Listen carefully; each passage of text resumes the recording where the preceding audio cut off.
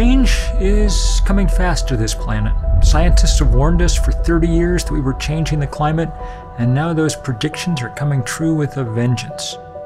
By changing, I don't mean improving. When the 5 hottest years on record have all taken place since 2010, when 2017's hurricane season causes more damage than any other disaster in US history, when California wildfires devastate 1 million acres, when weather events cost the American economy alone $240 billion a year, then it's time to stop talking about climate change and call it what it really is, a climate crisis. So, how'd we get into this mess? Simple. By relying so heavily for so long on fossil fuels for our energy. Burning all that oil and coal and gas dumps so much carbon in the atmosphere that it's trapping more of the sun's heat than it releases. That means higher temperatures, more extreme weather, and eventually a climate that can no longer sustain civilization as we've known it. How soon is eventually?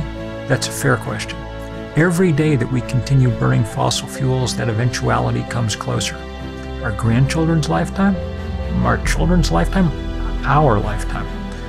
Maybe some people are willing to take that chance with their kids. I'm not. The good news is, there's a fair chance we can still avert this crisis by moving toward renewable energy sources and by using less energy in the first place, but only if we act collectively, decisively, and fast.